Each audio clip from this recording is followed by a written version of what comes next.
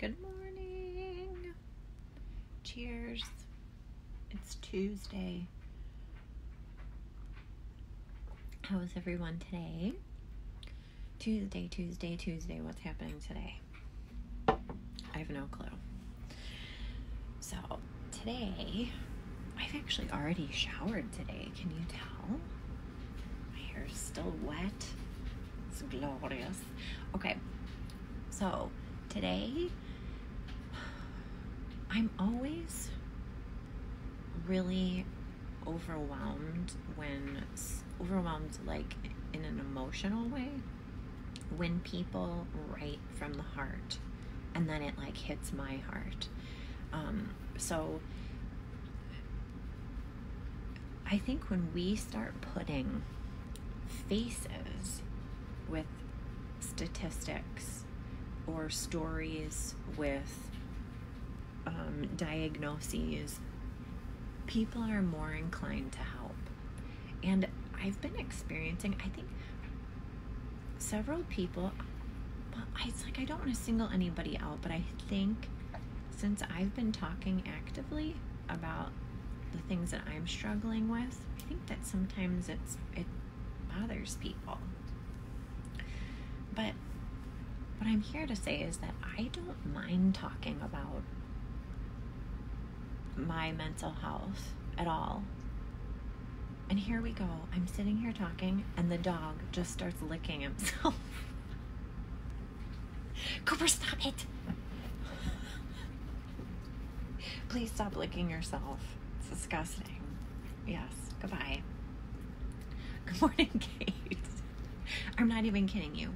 I turn on the camera, and the dog just goes into like a licking frenzy of his own private parts.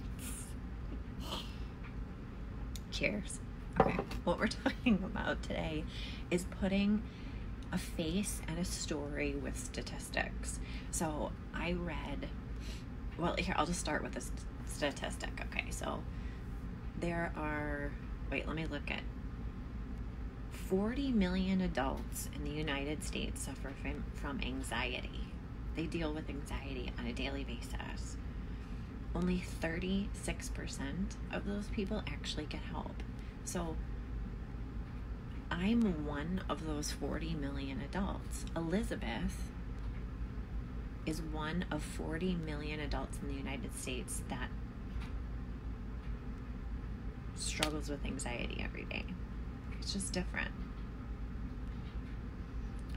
Okay, Kate. Yeah.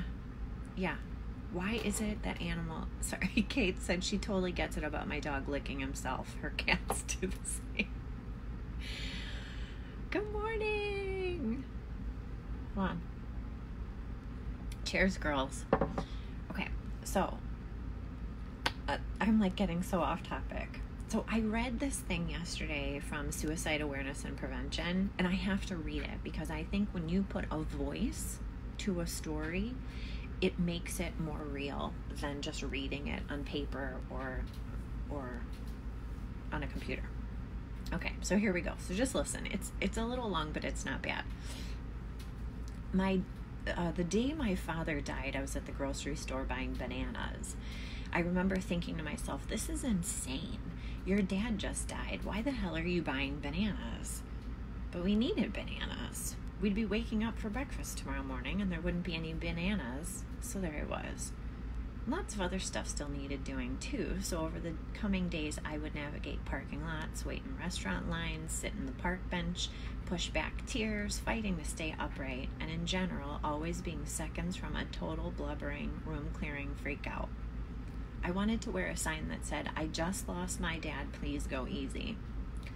Unless anyone passing by looked deeply into my bloodshot eyes or noticed the occasional break in my voice and thought enough to ask, it's not like they'd have known what's happening inside of me or around me. They wouldn't have any idea of the gaping sinkhole that had just opened up and swallowed the normal life of the guy next to them in the produce section. And while I didn't want to physically wear my actual circumstances on my chest, it probably would have caused people around me to give me space or speak softer or move more carefully, and it might have made the impossible almost bearable. Everyone around you, the people you share the grocery store line with, the ones you pass in traffic, sit next to at work, encounter on social media, and see across the kitchen table, they're all experiencing the collateral damage of living. They're all grieving someone, missing someone, worried about someone. Their marriages are crumbling, or their mortgage payment is late, or they're waiting on their child's test results, or they're getting bananas 5 years after a death and still pushing back tears because the loss feels as real as it did on that first day. Every single human being you pass today is fighting to find peace and to push back fear, to get through their daily tasks without breaking down in front of bananas or in the carpool line or at the post office. Maybe they aren't mourning a sudden tragic passing of a parent, but wounded and exhausted, pain-ravaged people are everywhere, every day, stumbling around in front of us. Yet most of the time we're fairly oblivious to them. Parents whose children are terminally ill, couples in the middle of a divorce, people grieving the loss of a loved one, kids being bullied at school, teenagers who want to end their lives, people marking an anniversary of a death, parents worried about their depressed teenager, spouses whose partners are deployed in combat, families with no idea how to keep their lights on, single parents with little help and little sleep. Everyone is grieving and worried and fearful, and yet none of them wear signs. None of them have labels, and none of them come with written warnings that say, "I'm struggling, be nice to me." And since they don't, it's up to you and me to look around more closely and more deeply at every one of us, at work or at the gas station or in the produce section, and to never assume that they all aren't just hanging by a thread. Because most people are hanging by a thread, and our simple kindness can be that thread. We need to remind ourselves just how hard the hidden stories might be around us, and to approach each person as delicate, breakable, and valuable treasures, and to handle them with care. As you make your way through the world today, people won't be wearing signs to announce their mourning or alert you to the attrition or to broadcast how terrified they are. But if you look with the right eyes, you'll see the signs. There are grieving people all around you. Go easy. That was written by a gentleman named John Pavlovitz. I might have just slaughtered his name there. But, which now I'll internet stalk him. But how powerful, right? And I joke about this all the time. Like, I want to wear a t-shirt that says, depression, anxiety. Like, I don't recognize myself as like being, it's not, I'm trying to change my words. Like, it's not my anxiety. Like, I'm working on struggling with anxiety, but like, wouldn't that help if we all just had like a t-shirt and we just interchange them with how we are today? Like, struggling with food today. I've got my period. Well, people might look weird on that one, but be kind to me. And then it made me think, and then I went on this rant on my own personal Facebook page about not only recognizing as adults that we all have mental health, and we all have mental health struggles, and that we're all working on something, but then like our kids. So your kid comes home from school and somebody has just said something totally shitty about them. They gossiped about them. They said something really mean, whatever it might be. So you sit down, and what's the first thing that you say? Maybe this isn't the first thing you say, but you're thinking that kid's an asshole, or what a little shit, right? Our first response is not, okay, I'm going to repair my child for the moment, help them get through this, and then we're going to talk about that other kid. What's going on in that other kid's life. And then show our kids that it's possible to have empathy for other people, even in that moment of pain. And it takes practice. We just had a situation like this. And it's not dismissing bad behavior on that other person's part. So the offender, they gossip about you. Well, what's going on in that person's life? It was a terrible thing what they said or did. But let's think about what's going on in that person's life too. Because that matters. There's some other human being on the other end of your conflict. My phone just said it is low battery. Good morning, Erin. Okay, so things to think about today. Should we start making t-shirts? What would your t-shirt say? My t-shirt would say, I have debilitating cramps. TMI.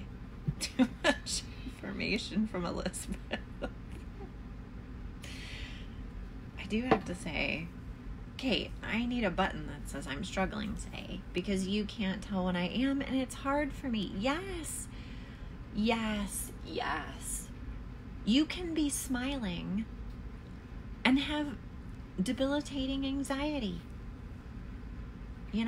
Nobody wants to talk about this ugly. So maybe I'll just start making some pins.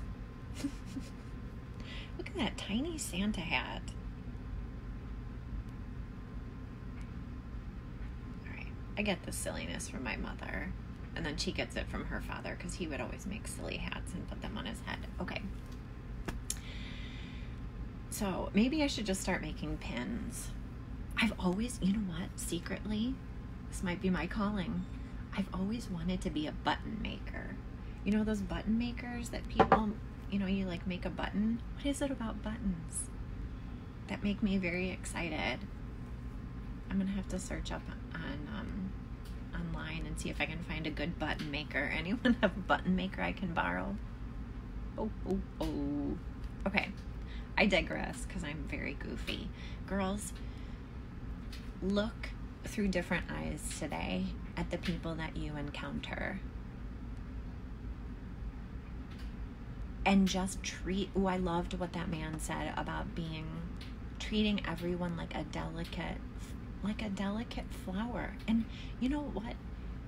We are all delicate, even when we put up a huge face of strength or anger or tenacity or productivity. We are just fragile beings that just want to be loved and accepted. Okay. So I think I'm going to go look for button makers.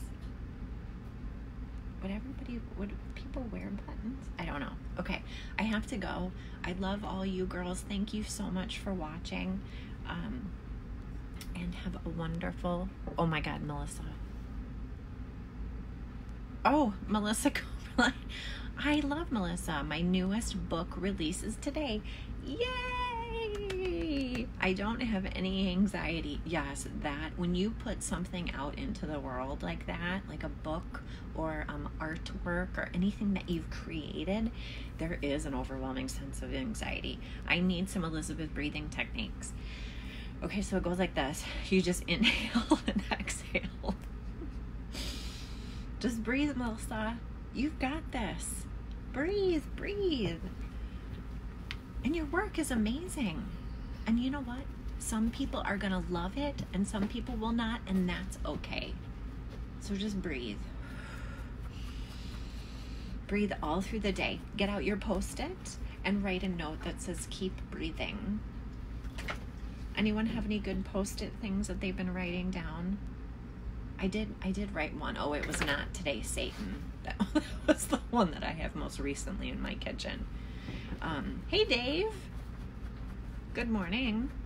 Okay, Melissa, breathe today. Girl, Kate, you're going to make it through the day. There goes the dog freaking licking himself again. Cooper, go lay down. Breathe today. Cut yourself a break. Wear your power bra. Your world dominating power bra. Sorry, Dave. Your world dominating power bra. Bust it out today. Breathe. You girls are great. And Dave. Have a wonderful, wonderful day. Cheers.